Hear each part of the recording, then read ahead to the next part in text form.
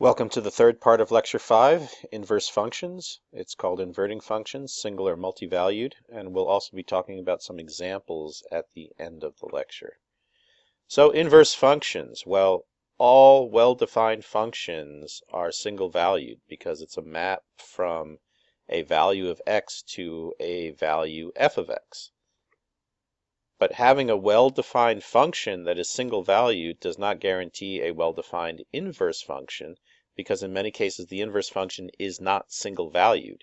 So we have to restrict to ranges where the inverse function is single-valued. So let's take as an example the parabola, which is the curve given in red, y equals f of x equals x squared. It is single-valued, as indicated by each of the green points. When x is equal to a green value, there's only one red value lying above it. But the inverse has two values, as given by the brown line. When y is equal to the value where that brown line intersects, there are two x values that correspond to that y value. One at plus square root of y and the other at minus square root of y. And there's no way to pick one or the other. One is never better than the other. One is not more valid than the other. They are both valid inverse functions. They simply are defined on different ranges. One is defined on the range where the x is positive, and the other is defined on the range where the x is negative. This result holds true for all of the trigonometric functions. Those are the most important ones that we have to pay attention to. And in those cases, we have to be very careful where we define the inverse ranges. In many cases, the inverse ranges will run from minus pi over 2 to pi over 2. In some cases, they'll run from 0 to pi. And those are the sort of standard ranges that are used for defining the inverse of different trigonometric functions.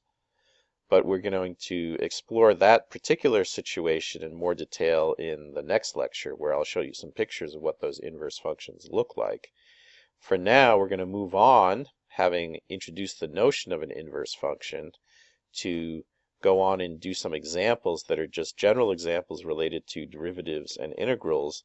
And they're things that you should know and you should have seen before, but they're a little bit subtle, so I want to make sure we take a moment to go over them and see whether or not you can recognize them and be successful at doing manipulations on your own.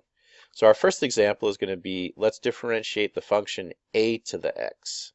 Notice it's not e to the x, it's a to the x, where a is some number.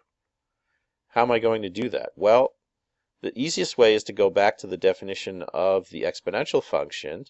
E to the log a is equal to a, so a to the x is e to the x log a. The derivative of an exponential I know how to differentiate. The derivative of an exponential is just the exponential multiplied by the derivative of its argument.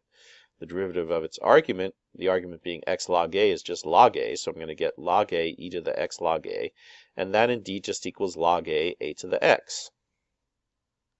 So it looks very similar to the situation with e to the x, and indeed if I take a and set it equal to e, that log a term disappears because the logarithm of e is just equal to 1. And so then I would just get e to the x, which is the formula that you know and love. Example number 2.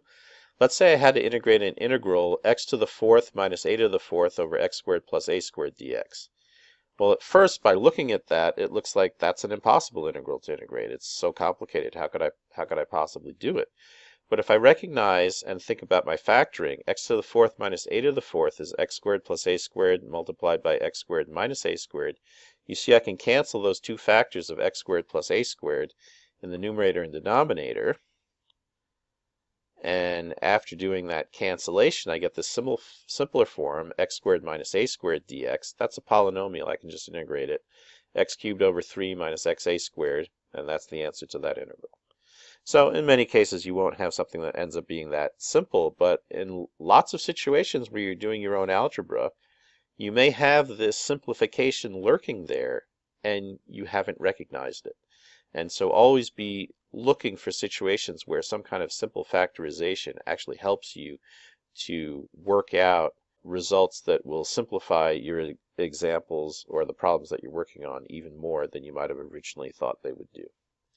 Okay, we're going to now go to a somewhat more difficult example. We're going to integrate x over 1 minus x to the fourth.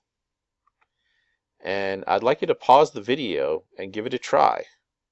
If you're stuck, you can play forward. I'm going to give 3 hints, one after the other, and you can try again after each hint or until you've seen enough hints that you think, ah, okay, now I think I can try it. So let's pause the tape and give it a try. Okay, I can see that either you solve the problem or you're looking for the first hint. The first hint is that we can factorize 1 minus x to the fourth. Now, pause again and give it a try. Okay, if you're back again, then that wasn't enough. Well, using that factorization, I can expand in partial fractions and get 1 over 1 minus x to the fourth is 1/2 1 over 1 plus x squared plus 1 over 1 minus x squared. That's our second hint. Now, if you haven't solved the problem yet, pause and using that hint, see if you can work it out.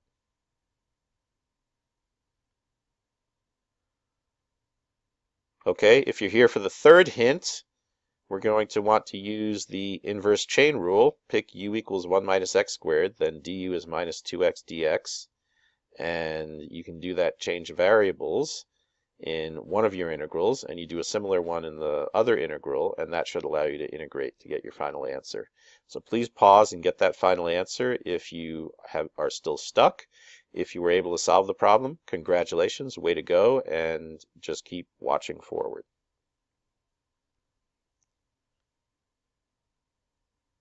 Okay, here's what the answer is. If you used all of those hints, you should have found that the integral dx, x over 1 minus x to the fourth, is equal to 1/4 the logarithm of x squared plus 1 divided by x squared minus 1, which of course is going to hold when the absolute value of x is bigger than 1. Otherwise, you have a singularity, you have an infinity in the integral, and then you have to worry about how do you handle that infinity, and we're not going to talk about that at this point in time in the class.